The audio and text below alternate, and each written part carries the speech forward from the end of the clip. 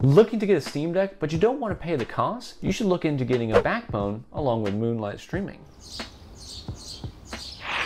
Welcome back to NoPlan. The first part of this video is going to be showing off the backbone controller, and the second part is going to be showing off how we set up Steam Link and Moonlight to stream to my phone.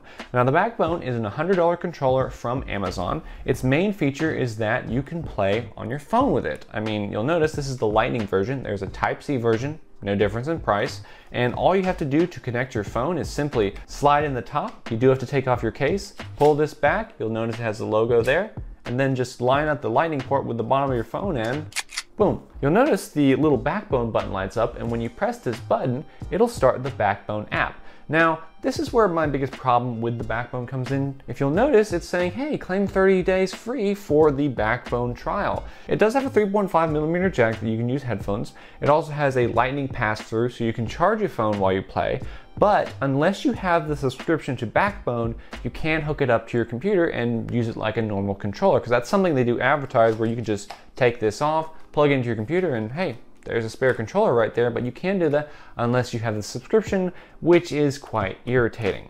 Now, as far as mobile games are concerned, you need to be careful about what games support it, like PUBG Mobile does not support this, while Call of Duty Mobile allegedly does. I haven't confirmed it, but according to my sources, which is Google, it does. But this is not what we're really about. We don't really care about mobile games. We want to stream our games from our computer to the phone, and we want to have also non-Steam games be streamable, and that's what we're going to do right here. We're going to set up Steam Link, then Moonlight, and then we're going to do some testing.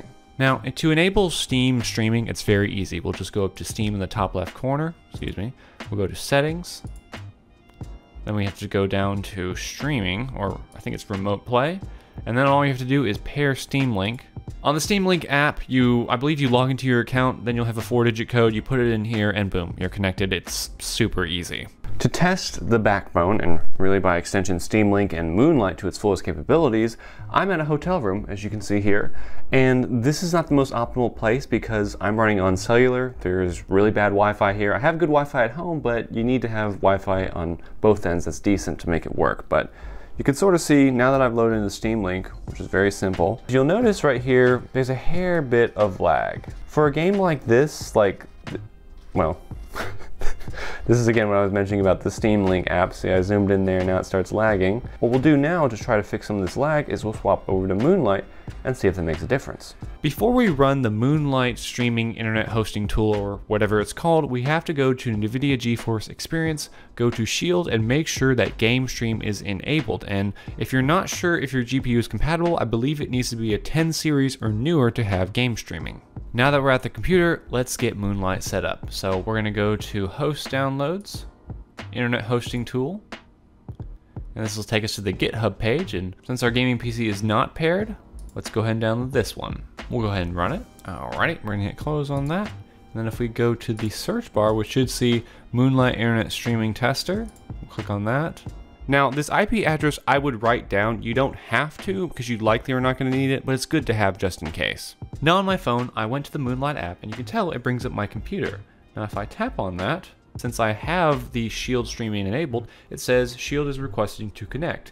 And on the phone, I have a code 9547, so we'll go ahead and put it in here. 9547, connect, and boom, we're connected. So on the Moonlight app, you're gonna notice that it's blank. You click on your computer and there's nothing there. What you have to do is you have to add your games and applications through the NVIDIA GeForce Experience.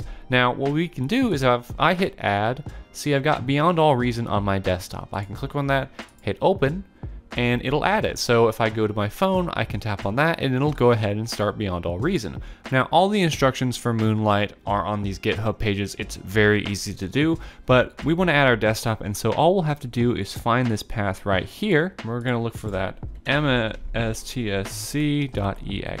and we'll just go ahead and hit open, and that adds that. And so now if we go back to our phone, we'll notice we have mstsc.exe, so we can tap on that on our phone.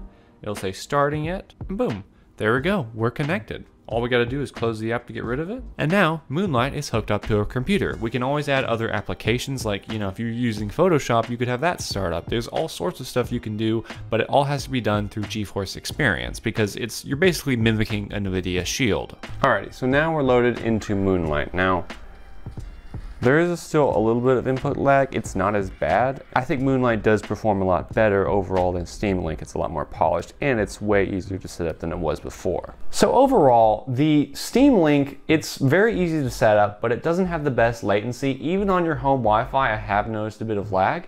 Moonlight, perfectly playable on home Wi-Fi. Like, I was playing Dark Souls on my couch. However, when you get out of town or off your Wi-Fi really, that's where you start to run into issues, but there's really not much you can do about that, and you have to be realistic with your expectations. Anything off of cellular or hotel Wi-Fi is going to be limited, and unless you have a good connection at your home and where you're going, you can't expect it to be smooth all the time. Now, how does this work as a budget Steam Deck? I'd say, considering everything, fairly well. My phone, being the iPhone SE, is irritating because it has the smallest screen and it's honestly hard to see. Like, even with the Steam Deck itself, I had sometimes a hard time seeing the screen. So take into consideration what size phone you have, also what speed internet you have as well. Overall, I do enjoy the Backbone. I received this as a gift.